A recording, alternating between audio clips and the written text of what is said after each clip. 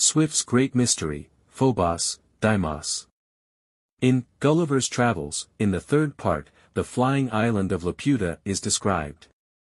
Quote from Gulliver's Travels, in addition, they discovered two small stars or two satellites orbiting around Mars, of which the closest to Mars is removed from the center of this planet at a distance equal to 3 of its diameters, and the more distant is located at a distance from it 5 of the same diameters.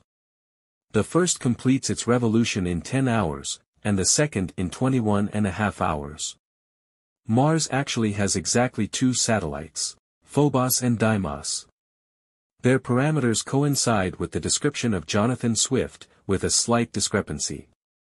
But their existence became known 150 years after Swift described them. And the orbits were accurately measured even later.